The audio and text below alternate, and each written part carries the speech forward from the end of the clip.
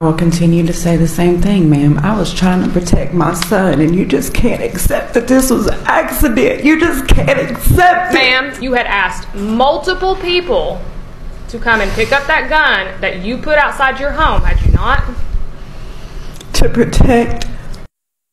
A yes or a no. Had you asked multiple people to get that gun from outside your house, yes or no? Yes, ma'am. Okay. Now she may explain her answer, Judge, when she's answering yes. I think she has, but if you want to, again, explain your reasoning for doing so. I was trying to protect my son, and nobody wants to accept that. What would you do? Can I? So if you would, please, ma'am, stand up.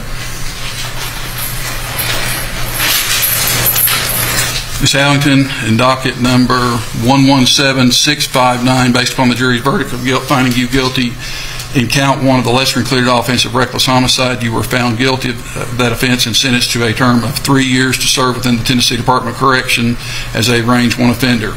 In count 2, based upon the jury's verdict of guilt, finding you guilty of aggravated child neglect, you were found guilty of that offense and sentenced to a term of 22 years to serve within the Tennessee Department of Correction as a range 1 offender. In count 4, based upon the jury's verdict of guilt, finding you guilty of false report, a Class D felony, you were found guilty of that offense and sentenced to a term of 3 years to serve within the Tennessee Department of Correction as a range 1 offender. In count 5, based upon the jury's verdict of guilt, finding you guilty of tampering with evidence, a Class C felony, you were found guilty of that offense and sentenced to a term of 5 years to serve within the Tennessee Department of Correction as a range 1 offender.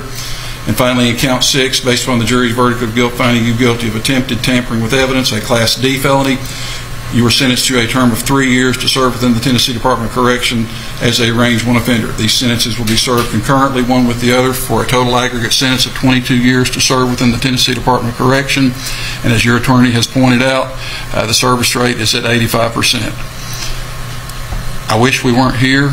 I know you wish you weren't here. Mr. Oliver wishes that we weren't here, but you're the one responsible. That'll be the judgment of the court. Good luck to you. When do we need to set this for motion for new trial?